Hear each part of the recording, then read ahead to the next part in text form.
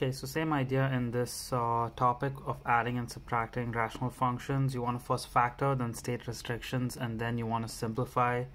When you're adding or subtracting rational functions, you do need to make a common denominator, which is the difference between the last topic. So I'm going to start by stating my restrictions first. So x cannot equal to 0.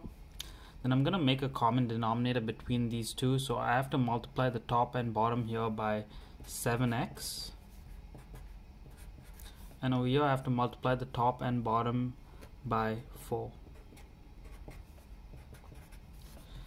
Okay, so 5 times 7x is 35x. 1 times 4 is 4.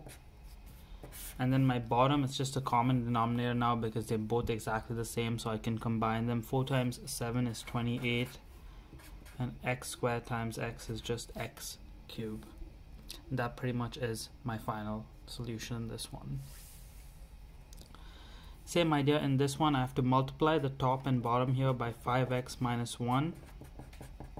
And over here I have to multiply the top and bottom by x minus 3.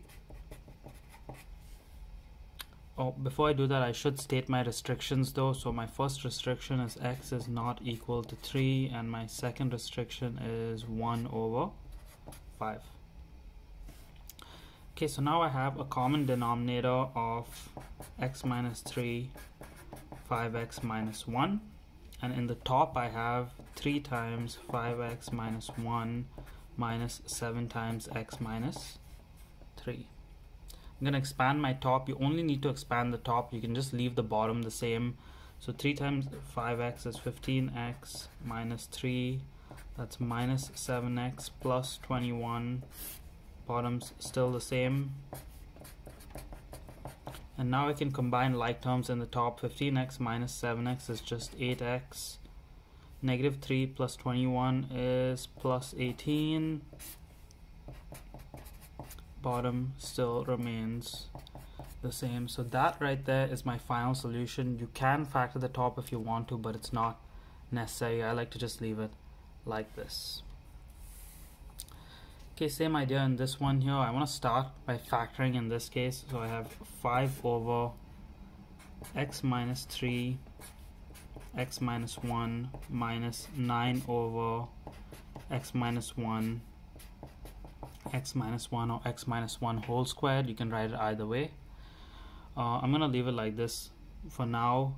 So next I'm going to state my restrictions. So x cannot equal to 1 or 3. And now I'm going to make my common denominator. So over here I have to multiply the top and bottom by x minus 1. And here I have to multiply the top and bottom by x minus 3 because those are the only differences. So that is going to give me a common denominator of x minus 3 and then x minus 1. I could write it twice, but I'm just going to write it with the square in this step. My top is now going to be 5x minus 1 minus 9x minus 3, and I have to just simplify the top right there. So that's 5x minus 5 minus 9x plus 27. Bottom still stays the same. X minus 3, x minus 1 squared. And now I'm just going to combine the like terms in the top. So that's negative 4x plus 22 over x minus 3, x minus 1 whole squared. And again, you could factor the top, but I like to leave it like that.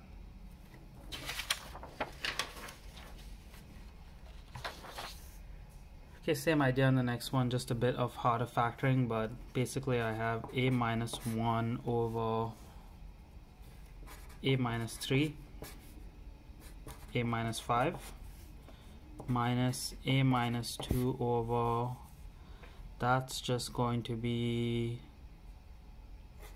a minus 5, 2a plus 1. Okay, once you have it factored, again we're going to state the restrictions on the side. So a cannot equal to 3, 5, don't have to repeat 5, and then negative 1 over 2. So those are my 3 restrictions. Now I'm gonna make my common denominator. A minus 5 is the same, so I have to multiply the top and bottom here by a minus 3, and here I gotta multiply the top and bottom by 2a plus 1. Okay, so now I have a common denominator, a minus 3, a minus 5, 2a plus 1, and in the top I have a minus 1. These are factors now, so make sure you include the brackets, minus a minus 2, a minus 3. Now you just have to expand the top, combine like terms, and that's going to be my solution. So when you expand the top, you're using FOIL. So 2a squared plus a minus 2a minus 1 minus a squared minus 3a minus 2a plus 6. And the bottom is just going to be the same. So a minus 3, a minus 5, 2a plus 1. Okay, I'm going to simplify that on another page.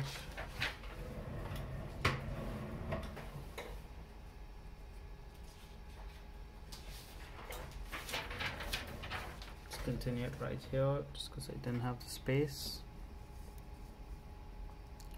Okay, so now I'm just going to simplify the top again and get rid of my brackets. I'm also going to combine like terms in the bracket. So 2a squared minus a minus 1.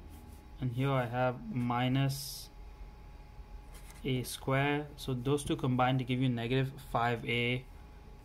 With the negative sign, it's plus 5a, and then minus 6. Bottom is still the same. It's going to put dot dot dot for this step. Don't want to write it again. Then I'm going to finally combine my like terms. So that's a squared plus 4a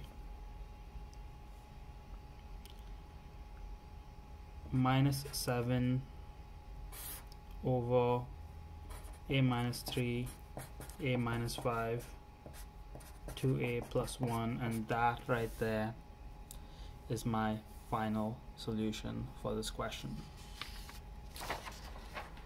Okay, and last one, number 5. This one combines a bit of division and addition as well. So combining the previous topic and this topic. Now, according to BEDMAS, you always want to do division first. So I'm going to start with flipping that divide into a multiply. I'm also going to factor, so that's 2x minus 3. Turn this into a multiply. 2 minus x over 2x plus 1 square plus 11 over x minus 2. Okay, now I'm going to state restrictions. Since I flipped this one, I have to state restrictions on the top and bottom of this. So over there, x is not equal to 3. Over here, it's 2 and negative 1, and then this is 2, but I don't have to repeat that. So those are my 3 restrictions. I'm going to start simplifying. So since this is a multiply, I can cancel that x plus 1 and this square. So I'm left with 2 minus x over 4 x minus 3 x plus 1.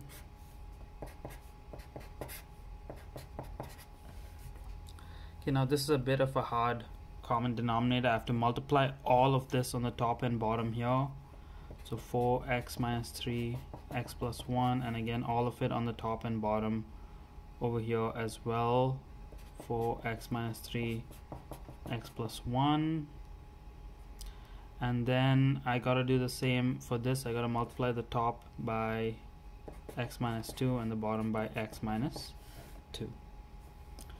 So now I have a common denominator of 4x minus 3 x plus 1 x minus 2, and in the top I have 2 minus x x minus 2 plus 44 x minus 3 x plus 1. I'm going to start by simplifying the top and foiling that out. So that's 2x minus 4 minus x squared plus 2x